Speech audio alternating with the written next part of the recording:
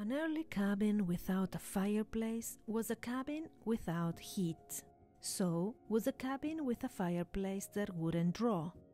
Both meant a long, cold winter, or a smoky one.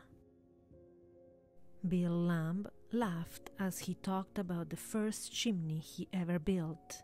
It would smoke a possum out of the house. Building a chimney was not an easy job. If the throat wasn't exactly correct, the situation Bill described was the result. If the foundation wasn't set deep and firmly enough in the ground, the whole thing might tilt crazily away from the house.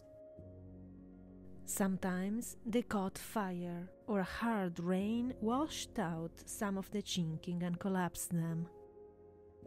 Bees often riddled the early mud chinking with holes in which they lived.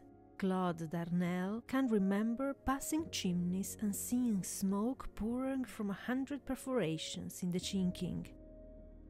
The earliest, simplest chimneys were of creek rocks and field stones and red mud mortar up past the throat.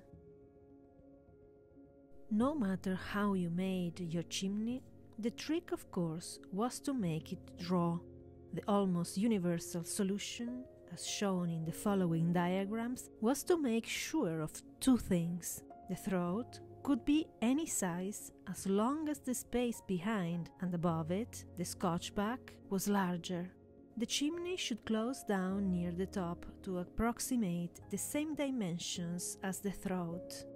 The top dimensions could be a little larger than the throat, but they should never be smaller.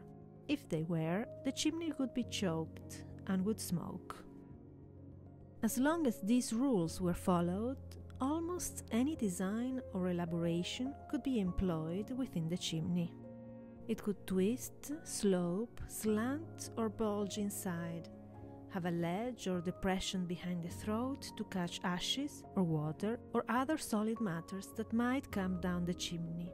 Anything so long as it wasn't choked.